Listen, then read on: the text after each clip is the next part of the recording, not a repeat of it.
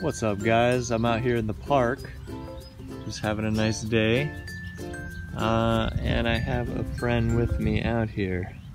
So the spider is out in the wild. He has a new trick, I guess you could say, a new functionality. Basically, he can balance.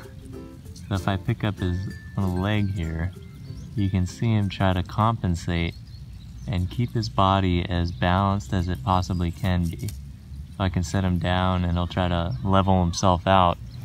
I can put him on uneven terrain and you can see his legs kind of autocorrect for the environment, and he stays as balanced as he can be.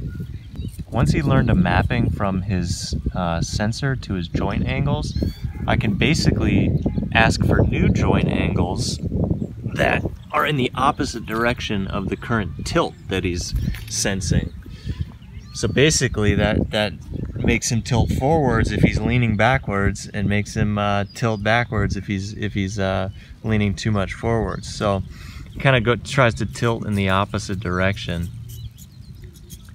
and it kind of creates this cool effect where it feels like he's alive. Like I can play with him now, and he responds to me. He lifts his legs up when I give him a little handshake like this.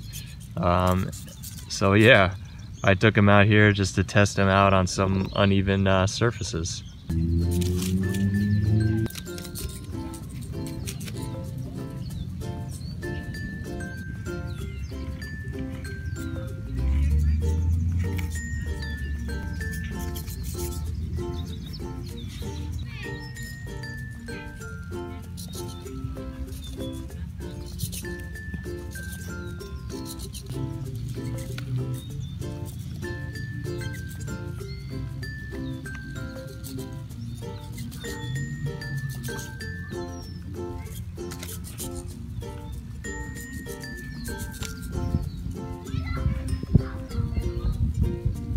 I mean, I'm not gonna say he's alive, but this sort of loop of sensing the environment and then creating an action which changes his state of his environment, and just repeating that's kind of what all living things do, right? You sense and react, and then sense again and react again.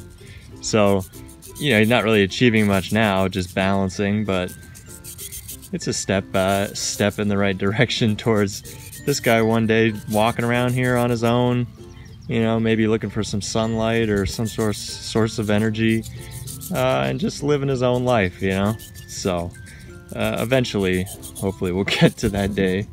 But anyways, thanks for checking out this quick update on the spider robot. Check you later. Rough terrain here. Whoa!